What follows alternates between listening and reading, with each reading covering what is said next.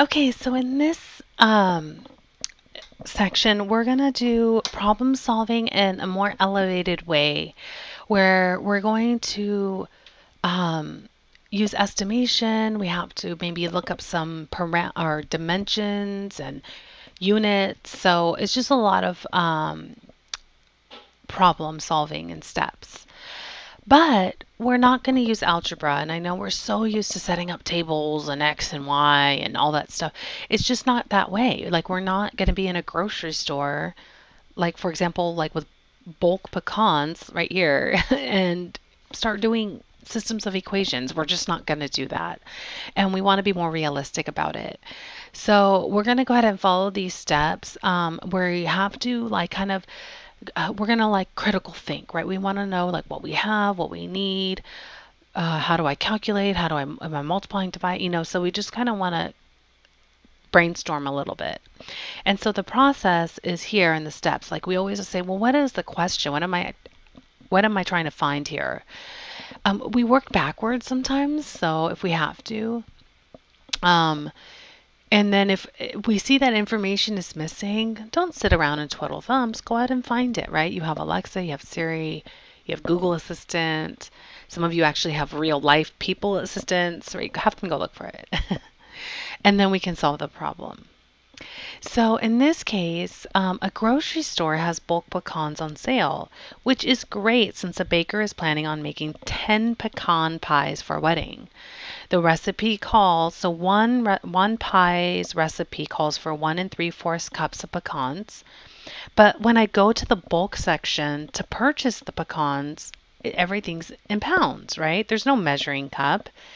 So the baker runs over to the baking aisle and finds bags of pecans. So they go actually to find a proprietary bag of pecans and flip it over and look at the nutrition label. So in this case, it's not very cost efficient for a baker who's going to bake 10 pies to just buy individual bags when they need a lot. They need bulk and bags, right? So here we're going to look at the nutrition label, and we do notice that it doesn't give us anything in pounds, but it gives us in grams. So since we need pounds of pecans, we're going to somehow need to convert cups, grams, something to pounds. I don't worry about the fact that it says pecan halves. That doesn't matter. They're just all the same. There's still 99 grams of pecans, just cut in half, right? All we need to take from here is the fact that 1 cup is 99 grams. Okay, so let's go ahead and write these things down. I think the first step should be identify the question. Like, what are we trying to find?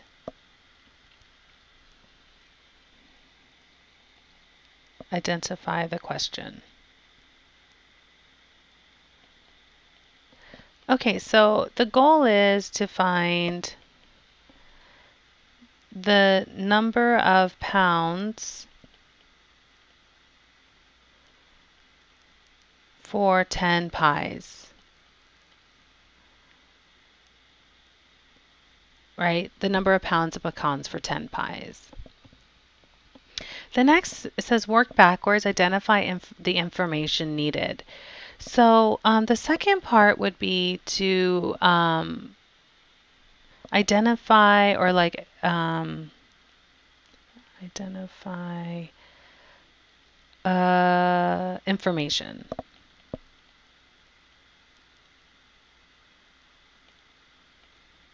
Okay, so to identify the information, all we know is that 1 pie needs 1 3/4 cups of pecans.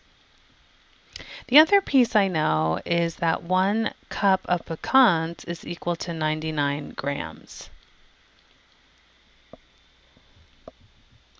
Okay, cool. And the other part is that we know that we need 10 pies, right? So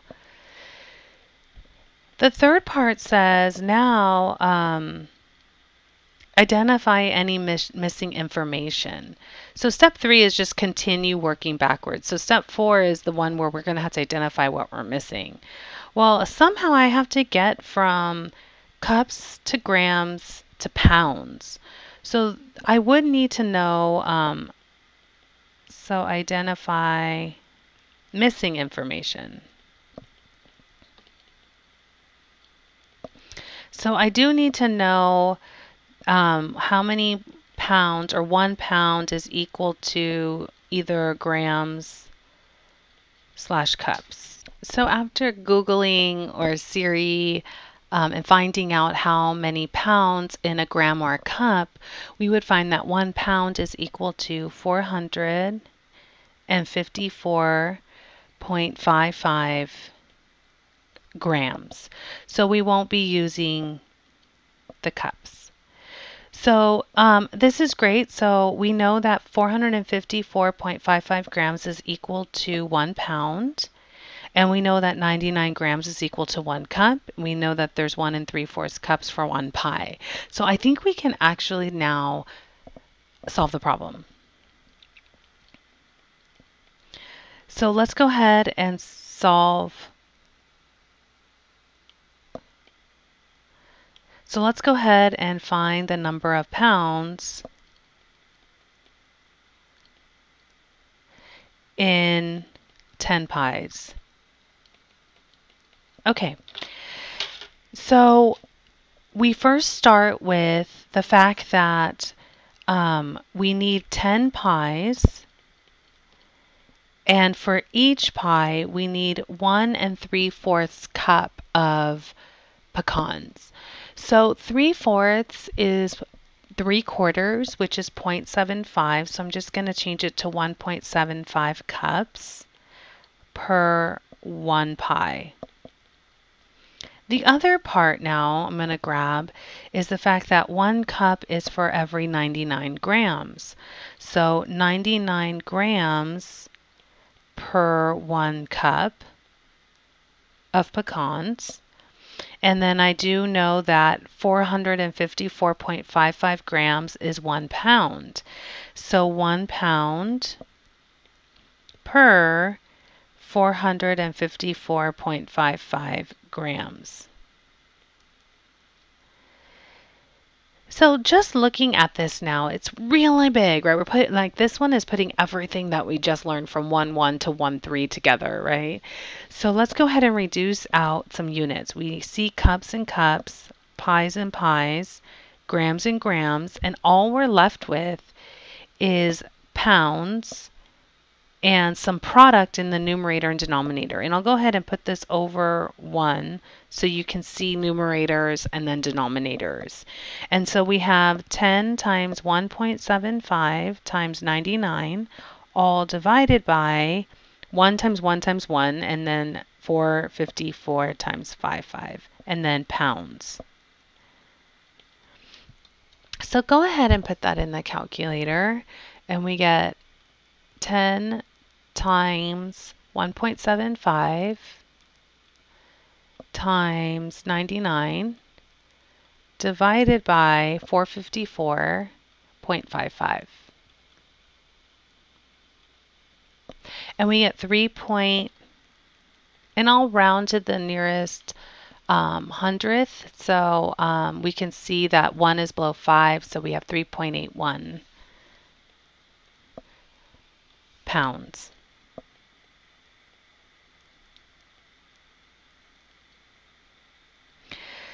However, so now the baker knows they need 3.81 pounds of pecans, right? Well, are they going to go up to that scale that's a that circle, and they're going to go every like eighth? No. They're going to probably get how many pounds? They're probably just going to go to the nearest whole number, right? Because you're just like taking the scoop and putting it in that bag and weighing it. So really we would say that in real life, right, the baker needs about 4 pounds of pecans.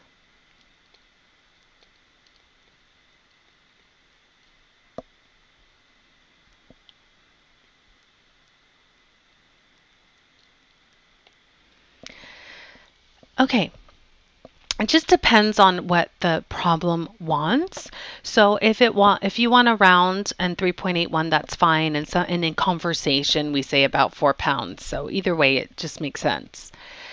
The next part is actually, we always have that situation when you're like, oh, I don't want to drive that far just to get a discount.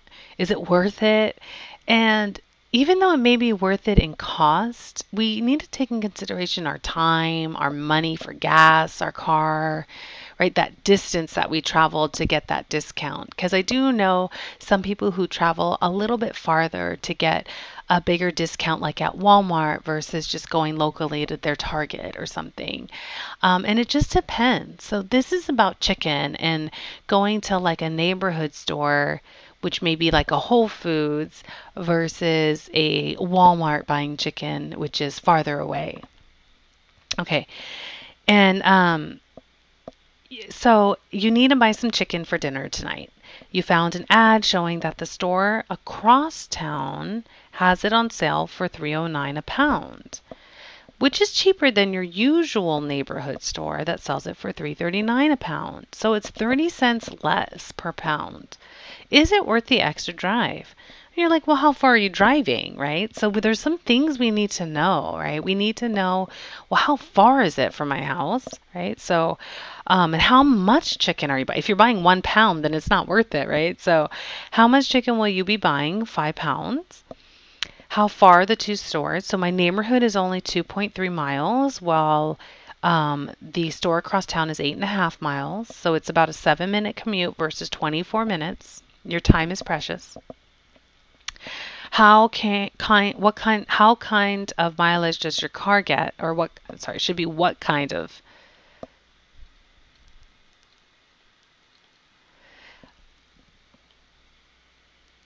What kind of mileage does your car get?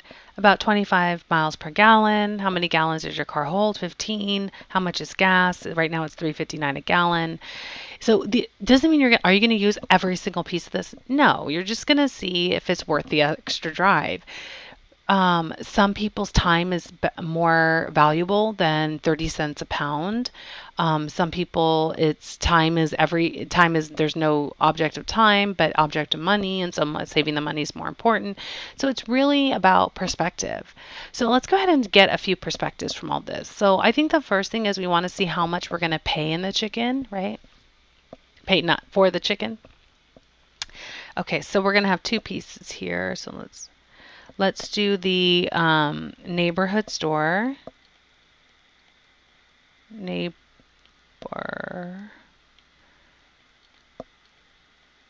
And then the crosstown.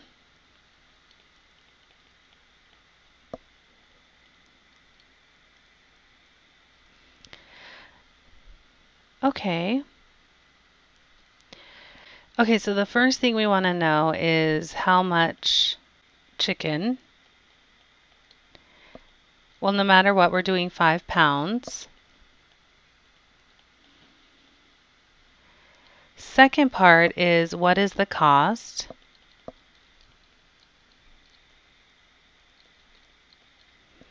So we have 5 pounds. So LBS is the abbreviation for pounds.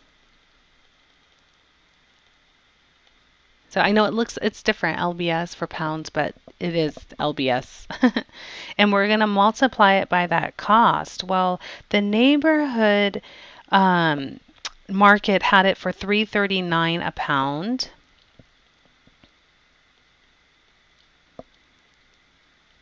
Which gave a price of 5 times 3.39. 16.95. So here, 5 pounds times the across town, which you're supposed to save money, which is 3.09 per pound. That will give you 5 times 3.09, which is 15.45. So we already know that it's going to be cheaper if I go across town, but really we need to now see if it's worth it, right? So the next piece would be as well, how much in gas am I paying? So let me do that in a different color. How much gas am I spending?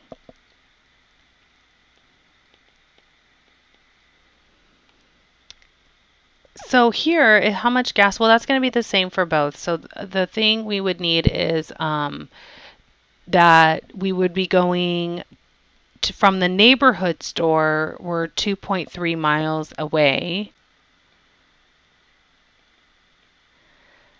times how many mileage? I get 1 gallon per 25 miles. So 1 gallon per 25 miles. Okay. And then and I need the cost per gallon. So the cost per gallon right now is $3.59 per gallon.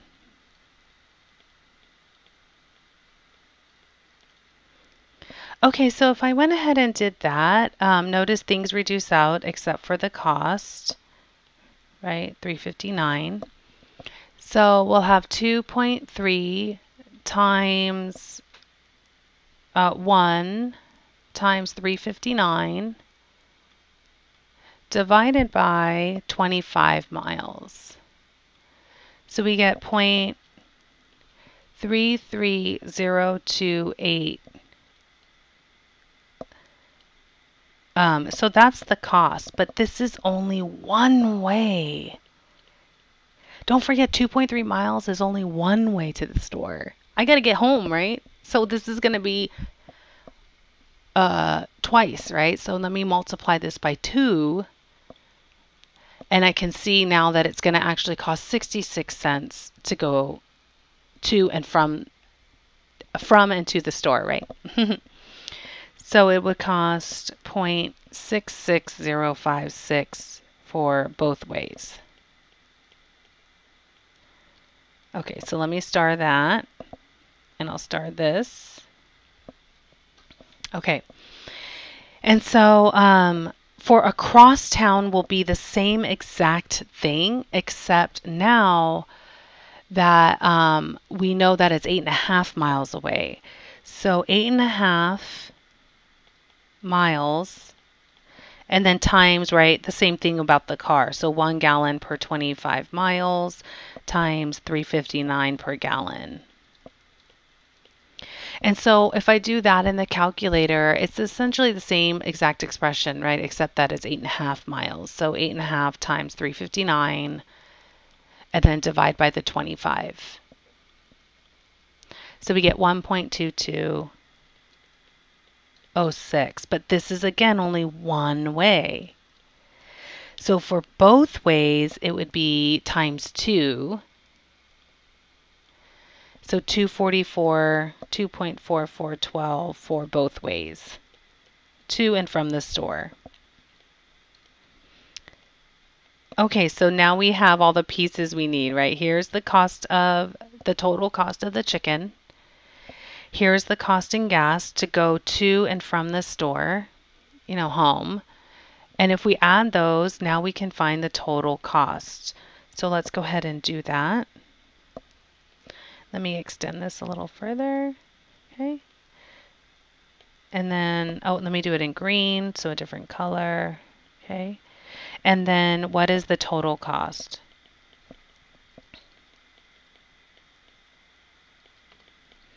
Okay, so it would be $16.95 plus 0.66056. So 16.95 plus 0.66056. Oops.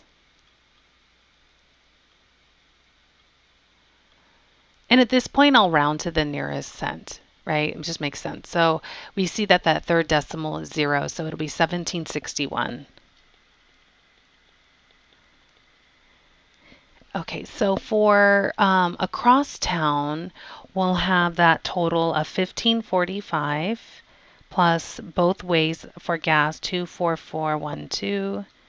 And let's go ahead and add that. So 1545 plus 2.4412.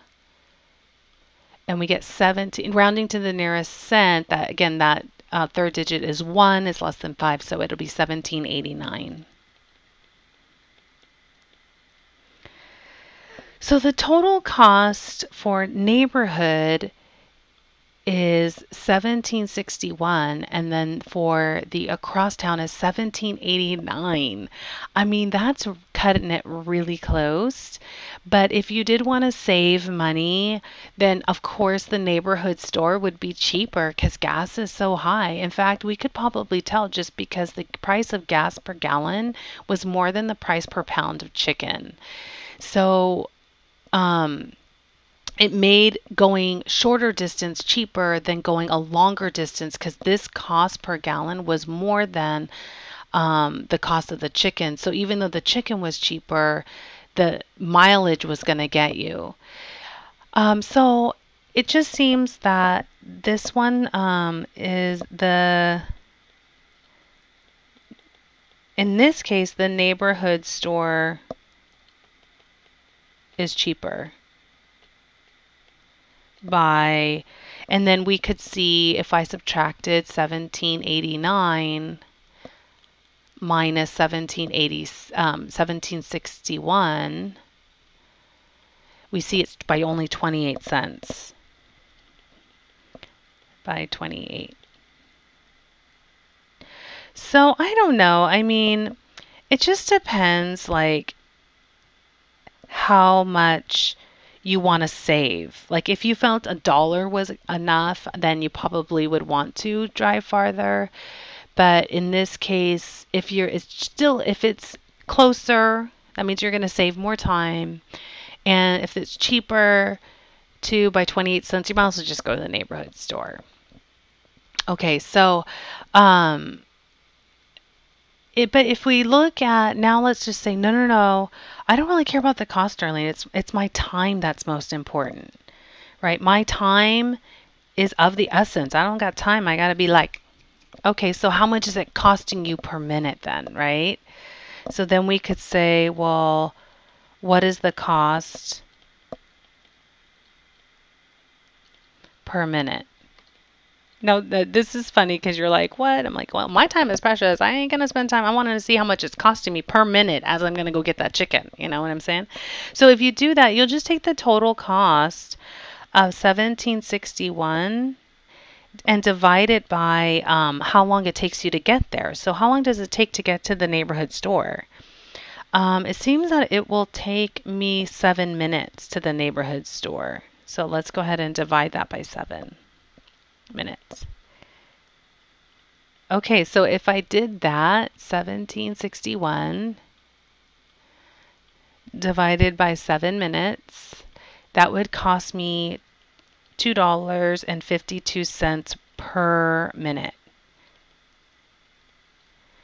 Okay, now if I did the across town, I would do 1789, the total cost divided by how long it takes me to get to the across town store. So here I see that it's 8.5 miles away and it takes 24 minutes.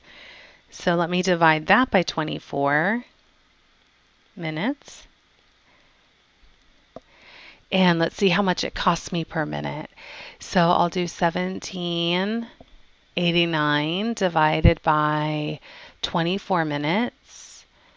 And here it's going to cost me and then rounding to the nearest cent, we could see this third digit is 5. So 5 or higher, we'll up this by 1. So 75 cents a minute per minute.